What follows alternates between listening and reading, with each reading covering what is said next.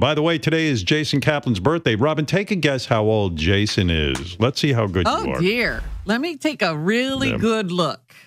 Now, don't forget, fatter people look old, so... How's the diet going, by the way? That's what I was... Still going. It's still fucking going. Did you snack during Super Bowl? Did you break your diet, or did you stick to it? No, I stuck with it. I had cauliflower nachos with non-fat cheese and... Sounds delightful. My freezer is nothing but broccoli and cauliflower. That's my entire... Because you could eat... The promise is you could eat as much of it as you want. But then you put toppings and things on it. Like you dip it into stuff. No, mustard. Mustard, because mustard has the 0 calories. 0 calories. And you can use spices, like garlic powder or something, which has 0, so I'm following the rules.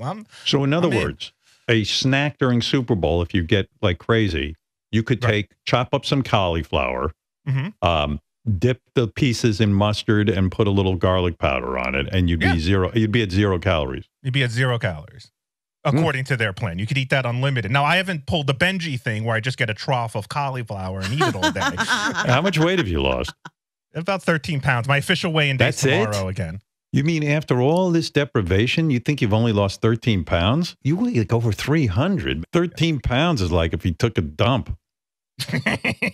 Well, maybe you ought to try that, Jason. I did do that. I weighed myself. Last week, I weighed myself and I wasn't happy with the results. And I took a dump. And it was like a solid ½ pound lighter. I was like, all right, there we go. The original question, Rob, was how old is Jason's birthday? How old is he? Because it's his birthday. Yeah. Jason is very youthful looking, except for the gray in his beard. Thank you. So go ahead.